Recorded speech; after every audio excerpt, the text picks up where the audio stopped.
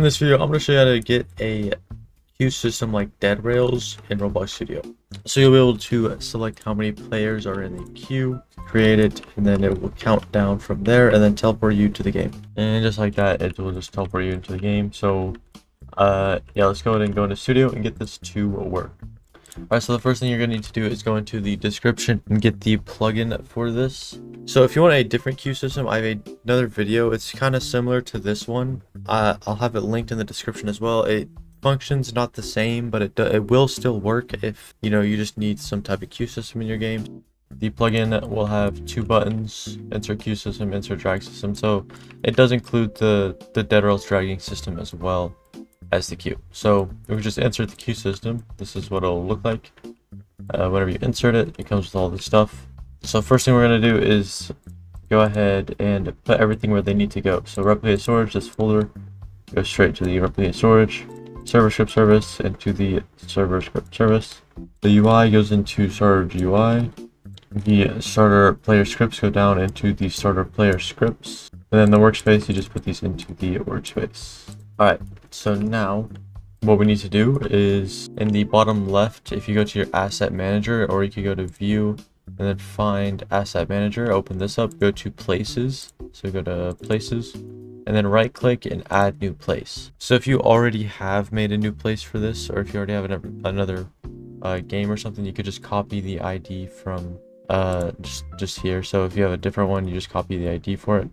So we're going to go ahead and copy this ID and then go into the server script service, go into here into the module script queue handler, and then at the top it'll say teleport ID, which you can put that right there. So first we're going to make sure and just test that this works. So we're going to go ahead and publish this to Roblox. Make sure we go into game settings, permissions, and make it public.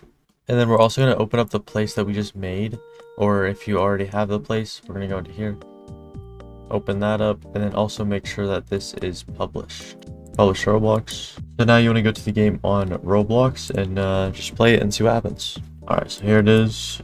Go ahead and go into a queue here, and then we can test it by just going into one of them, creating it, updates to 1 out of 4, and then starts counting down. We'll see if it teleports us. Teleporting, and then it'll take us to the next game, which is just a base plate. Alright, so now we know that it actually works. Okay, we can go back into the game here and let's see everything that we can change. So we have the queue UI, which you can change how everything looks. That's fine.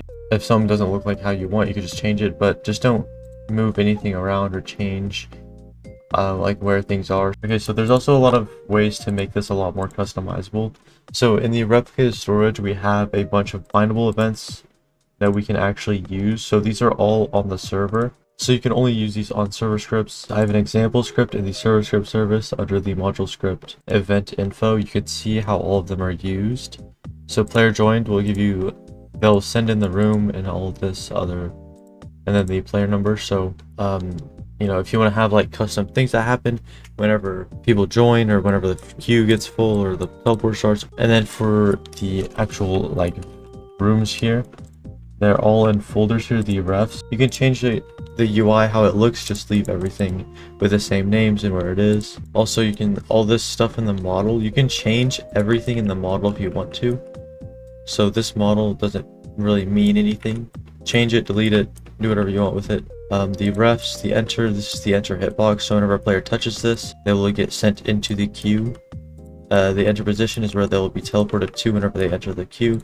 Exit is where they'll be teleported to whenever they leave the queue. And then also there's a configuration in here, which under this we have a bunch of settings that we can change.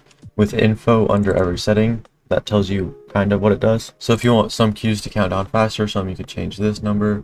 Instant teleport, so whenever the queue gets full, it'll instantly teleport all the players to the game. Maximum players, minimum players.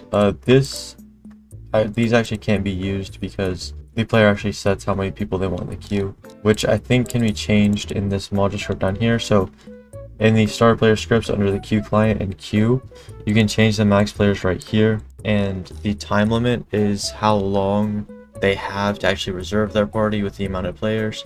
And if they don't reserve it in this time, it'll just start it with whatever settings they have at that time. If you need to create more queues, you can duplicate, like you can select one of these rooms here, like this one, and then you can just duplicate it, and you have another room just like that. So I think that's everything. If you guys have any questions in the comments, make sure you let me know. Yep, that's it for this video. If you guys have any questions, make sure you let me know. And yeah, I'll see you guys in the next video.